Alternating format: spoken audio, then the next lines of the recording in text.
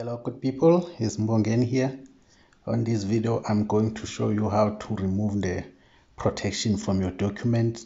Let's say you receive the document that requires you to enter the personal codes in order to open it. So you want to use this document now and again, or you want to send it to someone, so you want to remove this protection so that the other person won't struggle, or you don't have to give your personal details or your code to open that documents.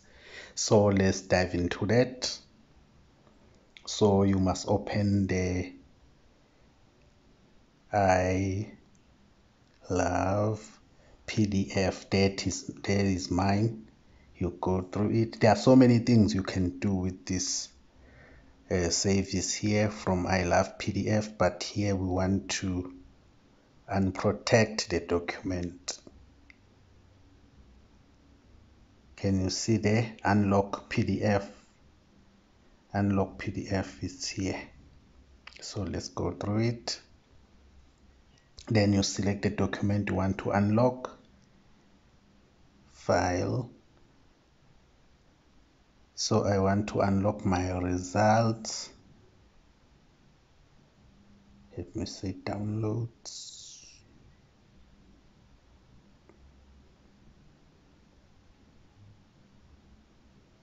There are the PDFs. So I want to unlock. This is my results. So you need to enter your credentials. Once you've entered it here, it's open, then you will not have to worry about anything anymore. Okay, since my credentials are showing, let me step off this. I will join you after entering my credentials. Okay, I have entered my credentials. Then you say send. Send.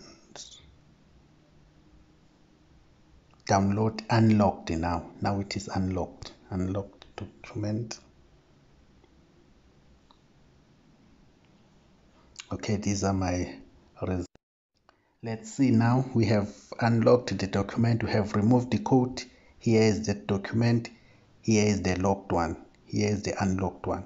So if you go to the unlocked one, you will no longer have to enter the code again.